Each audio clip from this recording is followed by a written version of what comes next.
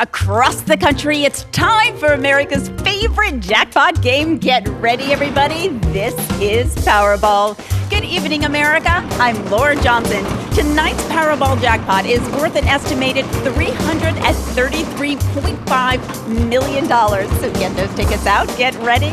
Let's play. That first number up is 24, followed by the number 61. Tonight we're heading to Stockville, Nebraska. We're going to meet Stephen Walter, who won $50,000 playing Powerball. Congratulations, Stephen. Now for the rest of those numbers, we've got 43, 16, rounding it out with the number 28. Your Powerball number tonight is 21, and your Power Play multiplier is 2.